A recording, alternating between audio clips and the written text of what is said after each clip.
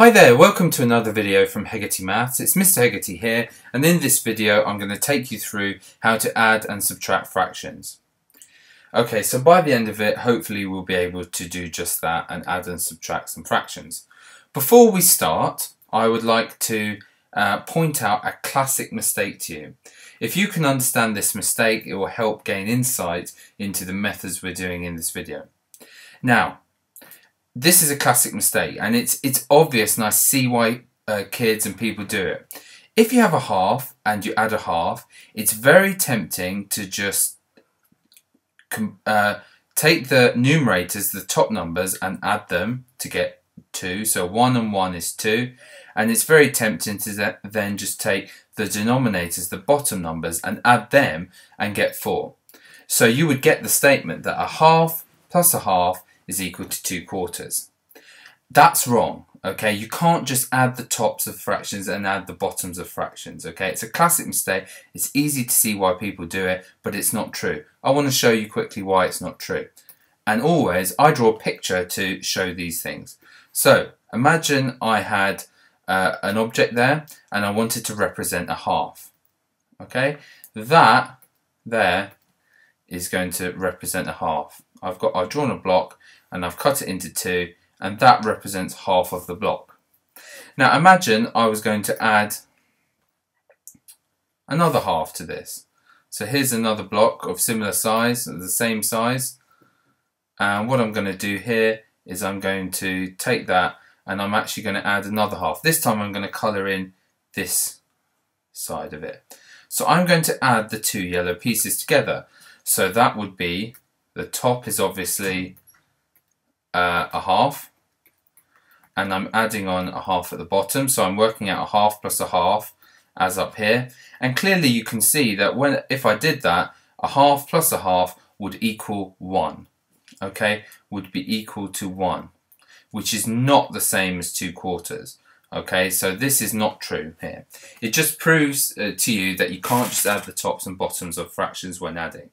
Now, let's go and show you what you actually can do with fractions. So understanding that classic mistake should help you with this process. So here's example 1. We want to add together 1/5 plus 3/5. Now, as always, what I'm going to do is draw pictures to represent these. Okay, so firstly, 1/5 plus 3/5. Let's draw a fifth, and underneath it I'm going to draw 3/5. So I'm going to divide the top shape into fifths. So there's 1, 2, 3, 4, 5. Okay, and I'm going to divide the bottom shape into fifths as well. Okay, so let's first of all represent a fifth. So this here, the whole length here is going to represent the number 1, or a whole. And so I'm going to draw 1/5, and 1/5 is clearly going to be that there. And that, I'm sure you can agree, is 1/5. Now I'm going to add to it 3/5. So I'm actually going to use a different colour pen here just to make it obvious. And I'm going to take these 3/5 here. Each of these is a fifth, so 3 of these boxes are going to be equal to 3/5. Okay? So clearly here we've got 3/5. Now what happens when you add together 1/5 add 3/5? Well, I'm sure you can see that you're going to get yourself a 4/5. Okay, so, and just to make that obvious there, if I add those together, I get 4/5 coloured in. So the answer to this question is 4/5. 1/5 plus 3/5 is 4/5. And we can generalise this rule. In general, the following is therefore true. When you add or subtract fractions with the same denominator, in this case we had the denominator being 5 in each case, so when the denominator is the same, you can just add the fractions and get the answer. So 1/5 plus 3/5 is the same as 1 plus 3, all divided by 5, which is 4/5. So when the denominators are the same, you can just add the tops or the numerators of the fractions. And there we go, that's our first sort of rule. Okay, let's do another example, example 2. Okay, in this example, you'll notice that we have the same number on the bottom. We have the same denominator here. So we can just use the rule we talked about previously, and 3/7 plus 6/7 will equal 9/7. We can just add the top, and that is equal to 9/7, as follows. Okay, so it's as simple as that. Let's just quickly draw a picture just to make sure that the rule was actually right the last time and make ourselves feel confident. Okay, so what I'm going to do is I'm going to draw a box, and I'm going to divide it into sevenths. 1, 2, 3, 4, 5, 6, 7, and just even those out a little bit so it looks more realistic. Now the reason I've divided it into 3, I'll show you in a second. On the top I want to represent 3/7. Okay, so the whole box across represents 1. I want to represent 3/7 here. So what I'm going to do is I'm going to colour in 3 of them. So 3 out of the 7 is going to be coloured in, and there we go. That there represents 3/7. So this whole thing represents 3/7. Now what I'm going to do is I'm going to try and draw 6/7. So 6/7, I'm going to colour those in with maybe a different colour. Let's go for blue, and I'm going to colour in 6 of them, so they would be 6, and that represents 6/7. Okay, so this here, 6/7, is represented by this amount here. Now if we combine them together, the question is, how much would we get? Well, if we add these two together, obviously we're going to get, in the last one I'll try and show what the answer is, we're going to get 3 of the 7ths here coloured in, and then we're going to get 1, 2, 3, 4 more of the 7ths coloured in, but we're also going to get 2 left over, because we're adding 6/7, we've only added 4, so we have to add another 2 7ths here.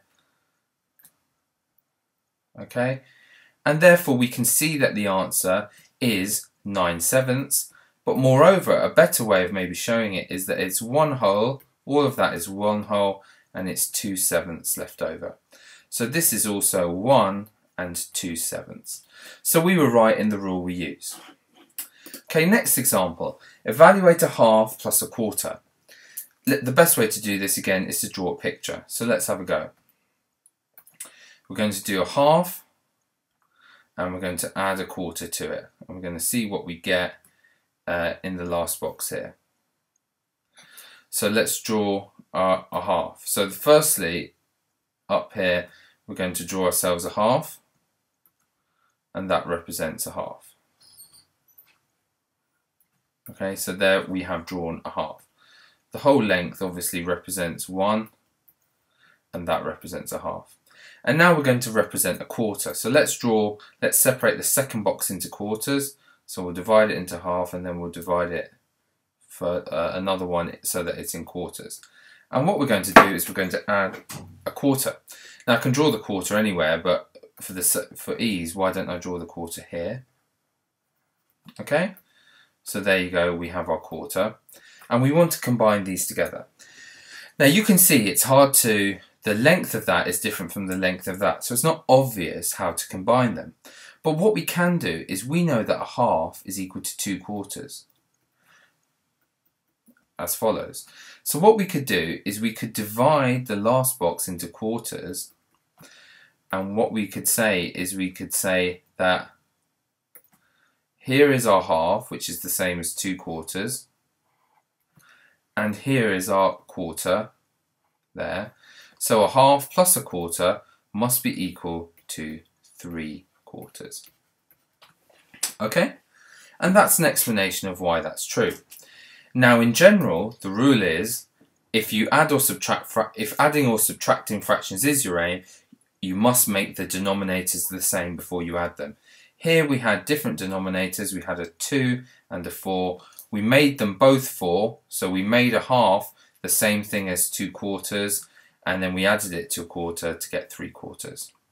Now, we're going to try and draw pictures all the time for this, but what I'm going to actually try and show you is a way of doing this without a picture, so you can see a more generalized way. if you want to make the denominators the same, what you can think of is you can think of what is the lowest common multiple, okay, of 2 and 4. i.e., what's the smallest number that 2 and 4 divide into? Well, it's 4. So what we're going to do is we're going to keep that 4 the same, and we're going to therefore keep that 1 the same, and we're going to change this to a 4. What did I have to do to this 2 to make it a 4? Well, I multiplied it by 2, so I must multiply the top by 2 as well to keep the fraction equivalent or the same. We'll have to see the equivalent fractions video to understand that more fully, and so it would be 2/4 plus 1/4, which would be 3/4. So there's the more numerical and generalized form of drawing the pictures down there.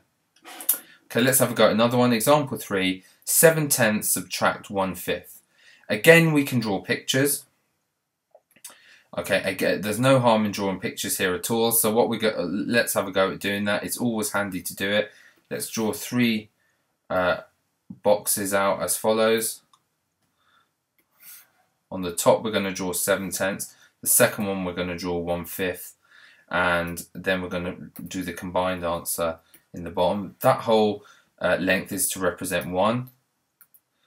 Okay, let's split it up into tenths. So the top one is going to be 1, 2, 3, 4, 5, 6, 7, 8, 9, 10. Obviously, got to make that a bit more accurate there. Something like that. So each of those represents a tenth. Okay, and we're going to colour in 7 of them to represent 7/10. So 1, 2, 3, 4, 5, 6, 7. There you go, there's 7/10. So all of that represents 7/10. And now we're going to subtract a 5th. Okay, so what we're going to do is we're going to split the second one into 5ths. Now, here are 5ths. 1, 2, 3, 4, 5. They're in 5ths now. And what we're going to do is we're going to subtract a 5th. So let's draw a 5th maybe here. Why not? Actually, why don't I draw the 5th over here? Like that. Okay, so I've got a 5th. I've got 7/10. I'm going to do 7/10 subtract a 5th. If I subtract a 5th, you can see from 7/10 it's like taking that amount away, and I'll have 1, 2, 3, 4, 5. I will have 5/10 as my answer. Okay, that was the picture way of doing it. Okay, for understanding. Let's do the sort of more generalized version. If adding or subtracting fractions is your aim, make the denominators the same. What number can you think of that 10 and 5 divide into? The smallest number? Well, it's 10. 10 goes into 10 once, 5 goes into 10 twice. So make the denominators both 10, keep the subtract there. The 7 can stay as it is, you haven't changed that. In order to make this 5 turn to a 10, I doubled it, so double the top as well, so it stays as the same fraction. So you would have 7/10 subtract 2/10, which is clearly 5/10. Now 5/10, as you can see in the picture, 5/10 is going to be equal to a half. Okay, so you can divide top and bottom by 5 and get a half. 5 parts out of 10 in total is a half. Okay, and we're nearly there. The last one, let's do 6/7 subtract 1/5. Okay. Now it's difficult to draw a picture of this. What we're going to do is we're just going to go straight for the numerical way of doing it here. Okay, you can't be drawing pictures with this many.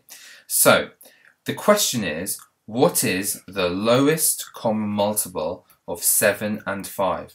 What is the smallest number that 7 and 5 go into? Well, if you think about it, if you write out the 7 times table, 7, 14, 21, 28, 35, and you write the 5 times tables, 5, 10, 15, 20, 25, 30, 35. The smallest number in both of their times tables is 35. So I'm going to make the bottom numbers 35. And I'm going to keep the subtracting there. Now, what did I do to 7 to make it 35? I multiplied it by 5, so you must do that to the top, and I would get 30. And what did I do to the 5 to make it 35? I multiplied it by 7, so I must do that to the top as well. And we have 30 35ths, subtract 7 35ths, and the answer is 23 35ths, and we're done. So that's everything you need on adding and subtracting fractions, why it works, and how it works numerically. Here's a past exam paper question. See if you can do it using our method and draw the picture to demonstrate you understand. And if you want to check your answer, it's on the website under the past paper sections. Thanks loads for watching.